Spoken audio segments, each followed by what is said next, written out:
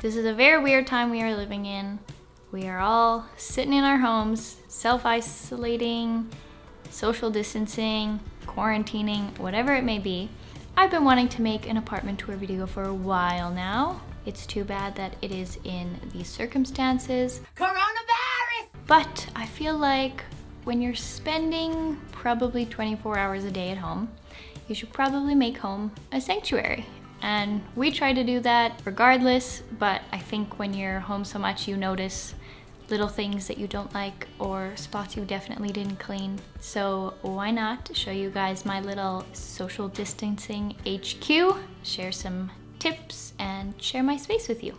All right, we're gonna start at the back of our house. This is our back door. Through here is also a storage closet, which you will likely see in our declutter video because it's getting quite full. Our kitchen feels a bit large for us, but there's mostly dead space in here. We like to keep our counters very clean because it makes it feel more open, and then there's less stuff to look at, which is great. This was actually the last room we painted in the house because we don't cook much, so we spent very little time in here. Everything was this ugly beige color. We painted it all white. We put some vinyl down on the counters, on the backsplash, and it actually made a huge difference. We also have my wedding bouquet that is dried up here and some flowers to add some color and some life. I really love looking at my wedding bouquet because it reminds me of a very happy day.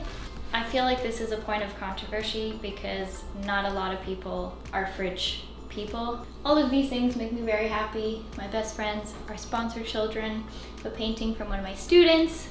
Gotta love it.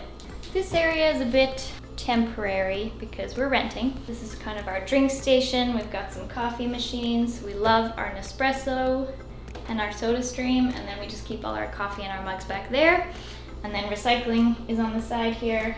This is also very special because this building was probably from the 1950s. And this is where they would have put an ironing board. But this is our spice cupboard. We don't use all of those spices, but they're there.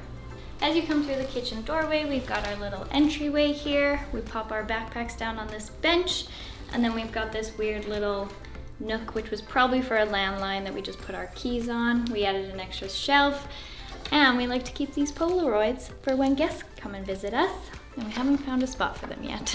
And then, very simple, we have our dining room. We try and keep this table as clear as possible, but it often becomes the dumping ground for all of Davey's PR packages and mail and stuff. So looking good right now, people. And then we've just got this ginormous piece of art and a couple plants. So over here into the living room, this is the space we spend the majority of our time. This coffee table is our pride and joy.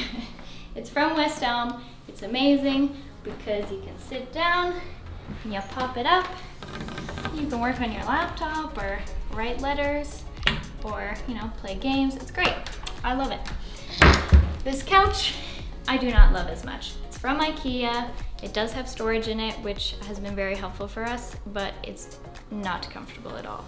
So one day I'll have my dream couch here from Article.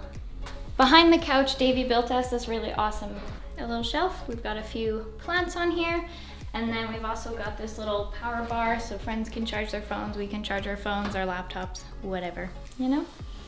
And then this plant, also one of my pieces of pride. It is really getting out of control and I don't know what to do with it. And then this thing is disgusting, but it catches everything. Don't look at it. Moving on to the other side. Got some plants here, this basket, which should probably also be decluttered because as you can tell, the blankets no longer fit in the basket. We've got this little IKEA shelf that probably everybody has in their house, but I DIY'd it and I added some legs, and then we keep the top open for some decorative pieces and the bottom bins are filled with stuff. Moving over here, you can tell I've got a bit of a dried plant obsession going on. If you saw my plant tour video, you would know I had a lot of plants at one point. Some of them have died, some of them I've sold, and now I'm on to dried plants because they don't take any work, people. I just haven't figured out how to style them and what to put them in yet, but loving this little area. And finally, this mirror. It's amazing. Davey waited in line for many hours at IKEA because this was a Virgil Abloh and IKEA collab. We love this mirror. Into our bedroom over here we go. Obviously, this is where we sleep, but pretty simple. We've got this little bench at the end of our bed from West Elm. It just holds all the things that I need quick access to, like workout stuff, underwear, socks, those kind of things.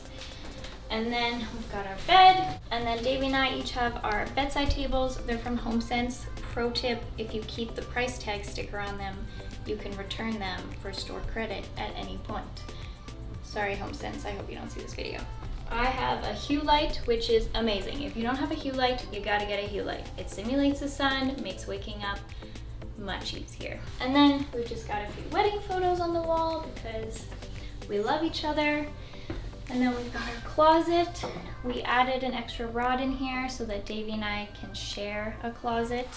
Just got a little hat wall and plant. We also have a few bins under the bed for some extra storage of things that we might need just seasonally, or, you know, like bathing suits and stuff. Moving on into the hallway here. This is supposed to be a linen closet, but as you will see in the bathroom, we don't have a lot of storage in there. So it's linen, as well as all my hair stuff, jewelry, those kinds of things. Very handy, at least it looks clean. Into the bathroom we go. Our bathroom is pretty small, pretty simple. We've got these 3 shelves, which basically act as our countertop because, as you can see, there's no countertop. There's also no storage underneath the basin. And so we've got all the things we need in here, as well as in the medicine cabinet. All right, into the last bedroom, our second bedroom, which we use as an office and which will also become a secondary storage room as we declutter the house. Stay tuned for that video. Nothing exciting in here. We've got a few books. We've got some art up on the wall. Mostly this is the place where Davey stores his camera gear, which he's got a lot of. I put some plants in here to make it more lively. He edits, he stores things, blah, blah, blah. And then we've got one last closet, which holds all my seasonal items like dresses and tank tops, as well as Davey's shoe collection. Things to declutter. This looks very crooked. Is it crooked? So there is our social distancing HQ, aka our apartment. It might look very clean and organized, and we try and keep it like this majority of the time. However, there's a lot to declutter, and it is springtime. We're all stuck at home, so definitely gonna be doing some decluttering, so stay tuned for that video. Hope you guys enjoyed. Hope you found some tips to make your home a sanctuary, and I'll see you in the next COVID series video. Peace.